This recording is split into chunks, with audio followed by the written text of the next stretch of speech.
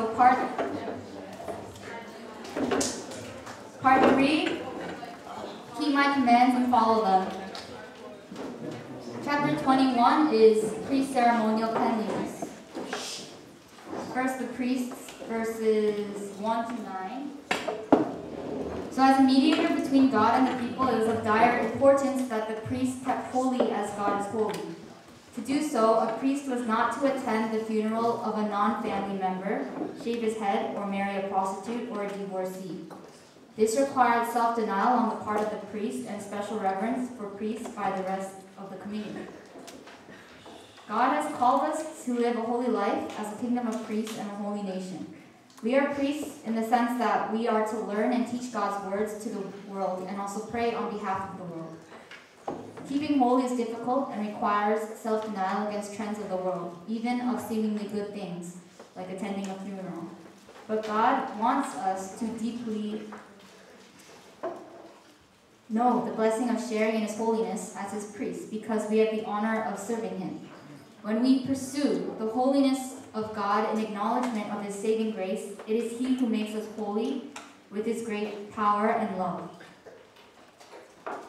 The high priest, verses 10 to 15.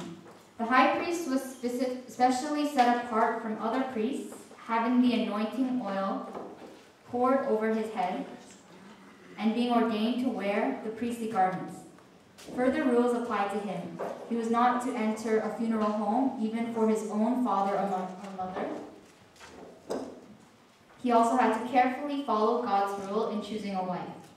Due to the importance of the high priest's role, he had to struggle against even the slightest bit of secularism. Also, anyone with a defect was not allowed to participate in the priestly duty, even if he was a descendant of Aaron. The prohibition against defects is not a law of discrimination, but rather emphasizes the holiness of God. As a royal priesthood who serves God in this generation, we also must clothe ourselves with the holy garments of Christ Jesus. So even St. Augustine, a very carnal man, became a new creation and walked in the way of God after accepting this word. Grace Beck. Yes. Can you read? Can you see it? Yeah. Okay, can you read this? Yeah. Love does no harm to its neighbor. Therefore, love is the fulfillment of the law. And do this, understanding the present time. The hour has come for you to wake up from your slumber, because our salvation is nearer now than when we first believed. The night is nearly over, the day is almost here. So let us put aside the deeds of darkness and put on the armor of light. Amen. Not done. Okay. Let us behave decently as in the daytime, not in orgies and drunkenness, nor in sexual immorality and debauchery, not in dissension and jealousy. Rather, clothe yourselves with the Lord Jesus Christ, and do not think about how to gratify the desires of the sinful nature. Yes. So let's actually read that last sentence together. Okay, 1, 2, 3. Rather, clothe yourselves with the Lord Jesus Christ, and do not think about how to gratify the desires of the sinful nature. Chapter 22 on sacred offerings. Here, sacred offerings were a portion of the sacrifices that were offered to the Lord, reserved for the priest and his family to eat. The commands regarding priest cleanliness.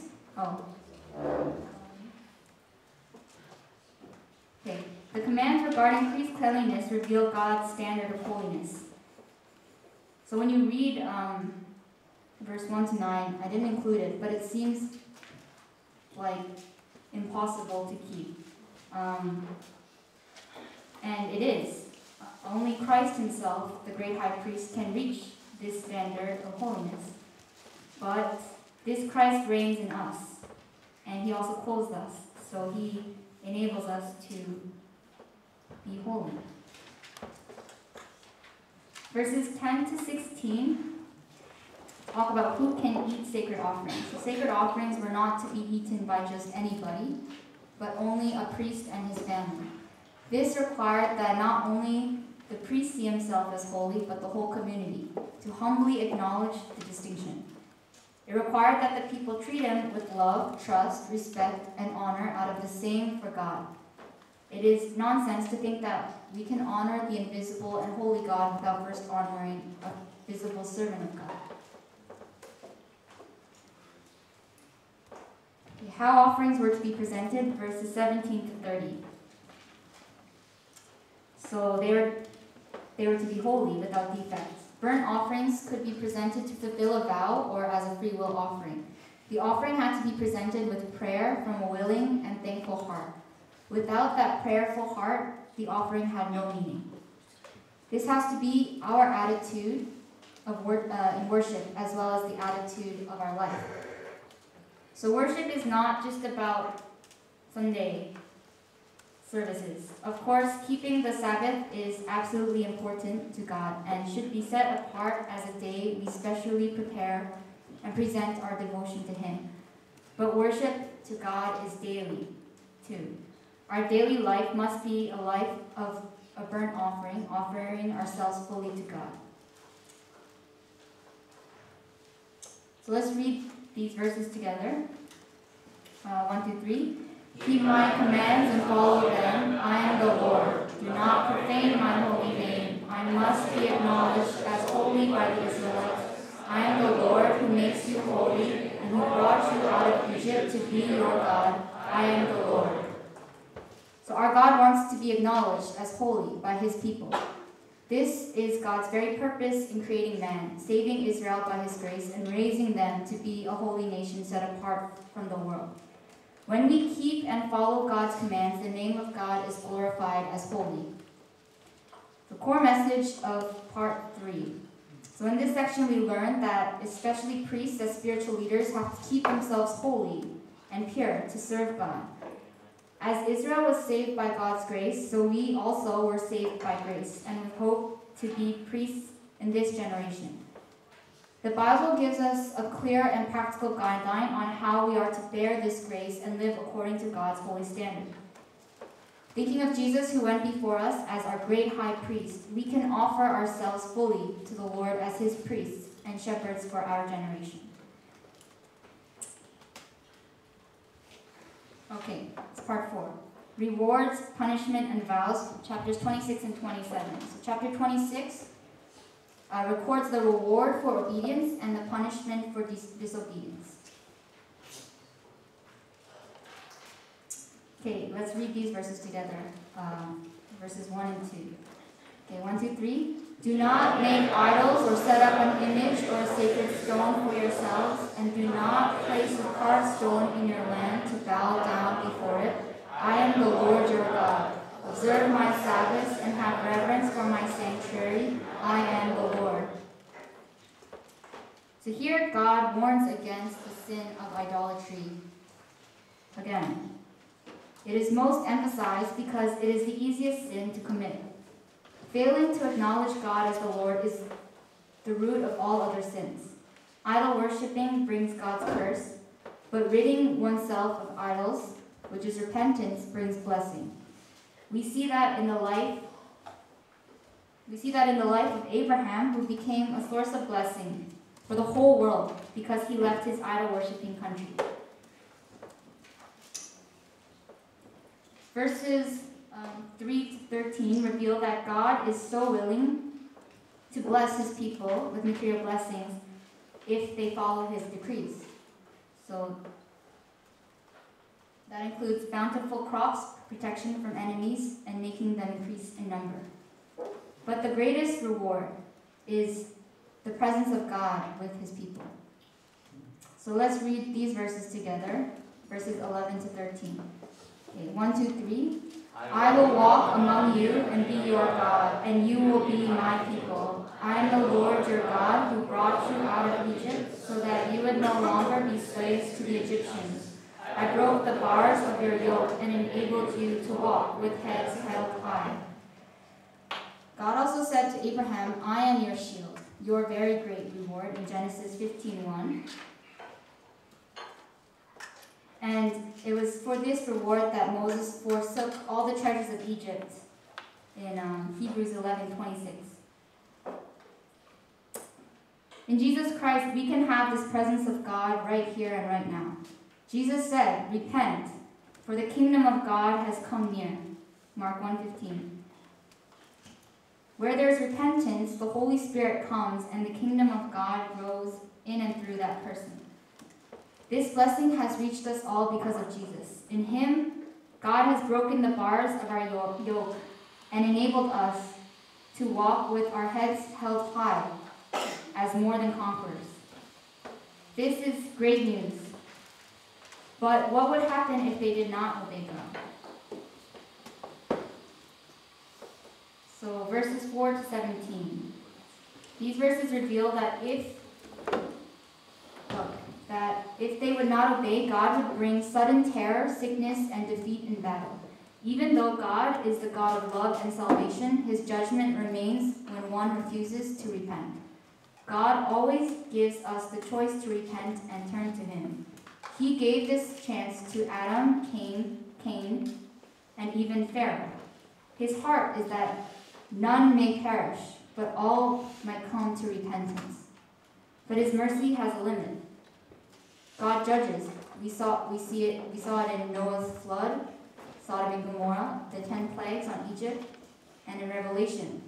Judgment before Jesus comes again as king, and ultimately eternal judgment in hell. Here, as in Exodus, God warns his judgment in stages. So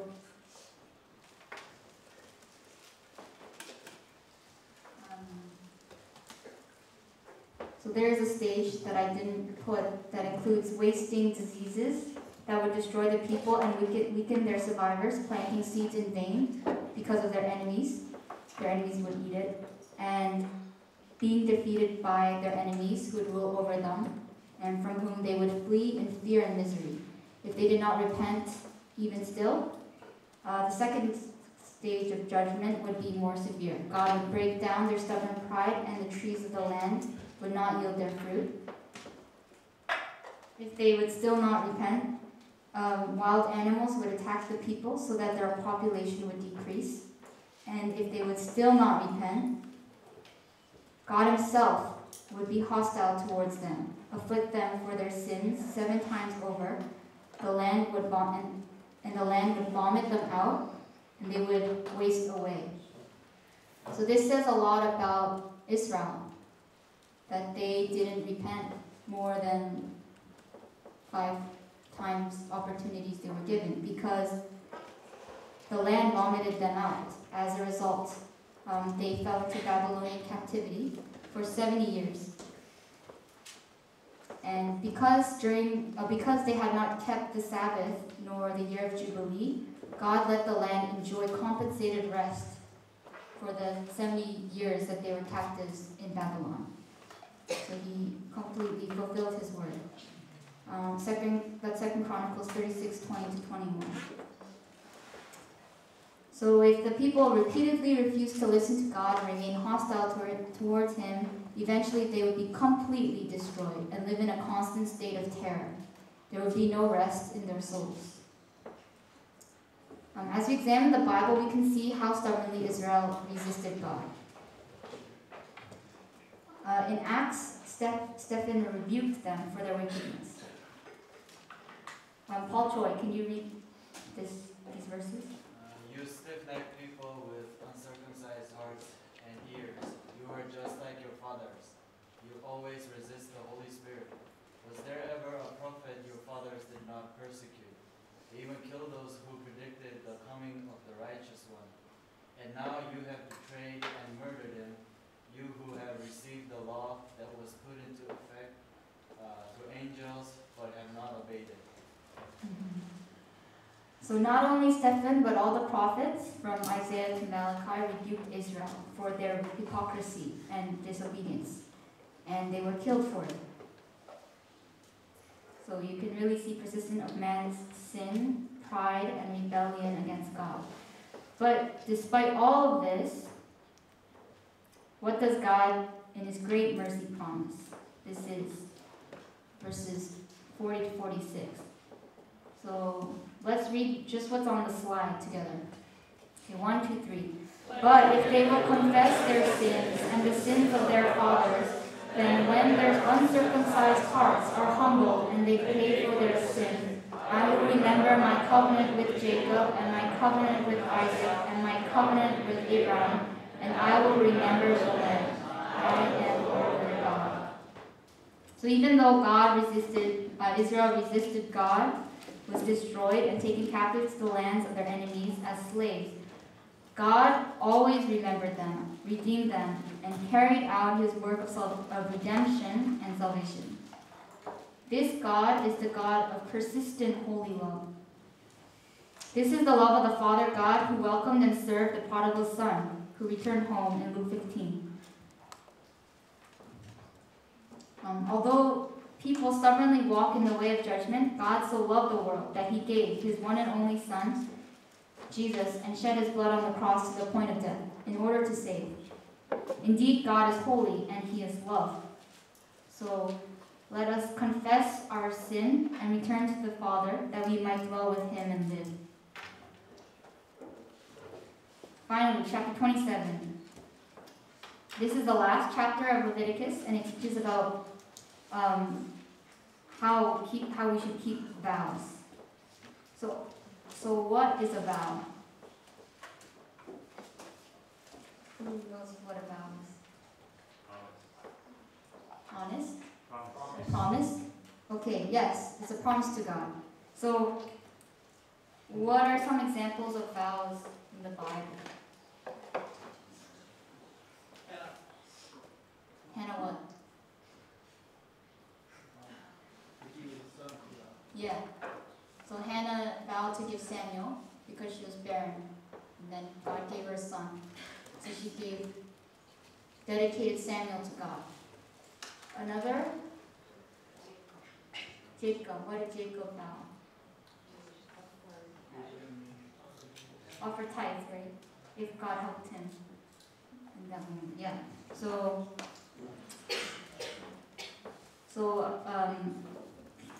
from this chapter, we see that God takes vows very seriously. So be careful what you vow.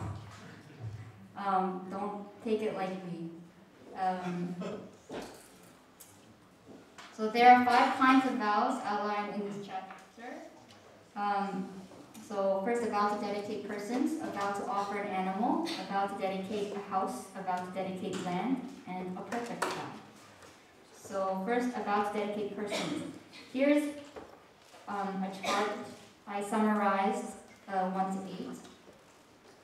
So it's a little weird because it's like putting people on a market, but you'll see the most valuable is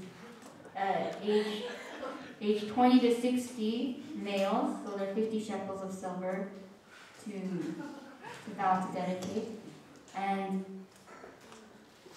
the least valuable were 1 month and 5 years female. So I guess the idea is like they can serve more if they're 20 to 60 male. But I don't think we should read too much into it. And then a vow to offer an animal. This is 9 to 13. So when one vowed an animal, it was very tempting to save the better animal for yourself and give the inferior one to God, thinking, oh, only I know, and I'm doing God a favor, But that is why there was a clear standard for what is acceptable as a vow. And if that person vowed something that was not acceptable, he had to add a fifth to the value that the priest set in the case that he wanted to redeem it, so get it back. And that added 1/5 applied to dedicating a house as well. So dedicating land is a little bit different. Its value was determined according to the number of years remaining until the next year of Jubilee, since they only had the right to use the land and not to own it. In the year of Jubilee, the right of all ownership was restored to the original owner. And finally, a perfect vow. So, who knows what a perfect vow is? Okay, it's right there. But we can read these verses together.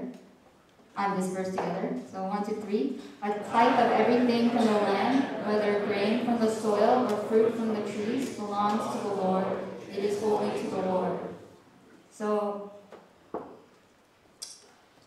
since God owned a tenth of everything, the people were to offer a tenth of all they had to God. So from this, we know that a perfect vow is to dedicate what is God's to God.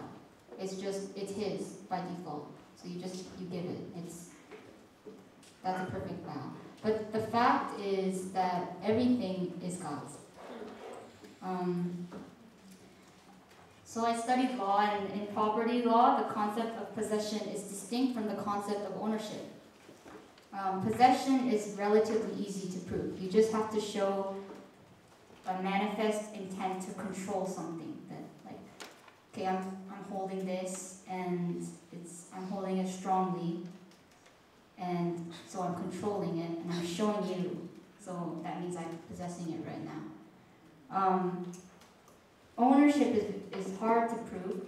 The reason why it's hard to prove is because it doesn't really exist, because you can only be an owner if you created that thing. So in our day, farmers are considered owners because they rear their own crops and livestock into being. And I guess parents are considered owners of their children. But no person, like, fundamentally ever created a thing, not even farmers and parents. So none of us, in the true sense of the word, are owners except God. So when I read Genesis and learn that God is creator, for me it's synonymous to owner. So what He has done is He has merely entrusted to our possession the things He has given us. So think about this love of God through the parable of the tenants in Mark 12. So in that parable, God rented out His vineyard, this world, to us, His tenants, but we rejected His ownership by killing His prophets. At this, God should have judged the world because it rejected His ownership. And yet He gave one more, the best thing, His only Son. In Christ, God gave us truly everything. In light of this lavish love of God, how should we live then? So if you get $100 this week, should you, or like $110 this week, should you give exactly $11 once a day? So in 2 Corinthians 9:7, Paul says, actually Anna, so can you read this?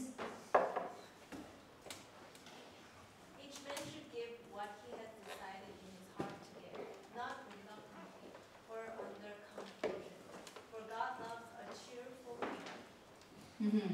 So in Matthew 19, Jesus said to a rich young man who boasted of having kept all the laws, He said, "Go sell your possessions and give to the poor, then come follow me."